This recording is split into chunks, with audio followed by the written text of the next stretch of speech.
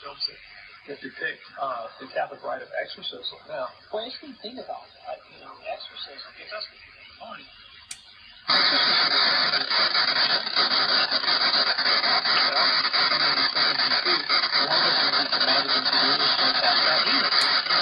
He associated exorcism very closely with his own ministry. He says, if I cast out demons by the finger of God, then you know the kingdom of God has come among you. How to cast out Satan is part and parcel of the spread of the gospel.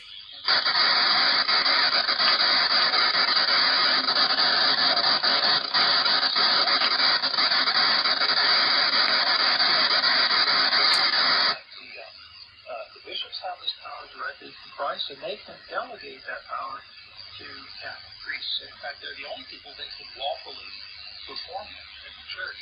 And the church takes that very seriously, but because it takes it seriously,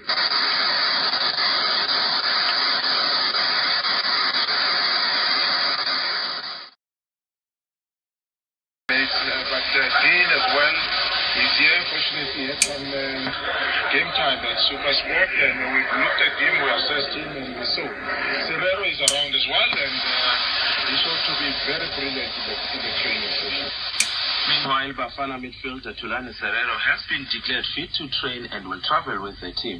Serrero was called up for the national team duty, and his club has said that he was recovering from an injury. The Bafana medical team assessed him and found him ready to be part of the squad. Jackson Mabukhwane says that they are ready for the challenge. I introduced the team about a year ago. The players are still coming in together, and but now we've played a couple of games together, and as you said, there's experience now. You know, the likes of myself, I mean, about a year ago I was still new, but now after a couple of games they are on my tail, but now obviously that will help the team because we've got depth in all departments. And officials from COSAFA have completed a successful inspection tour of the facility to host the COSAFA Cup 2015 in Namibia next May. The officials visited the two stadia selected to host the matches.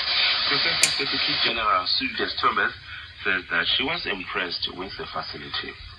I know the facilities well, and more recently I was in Namibia.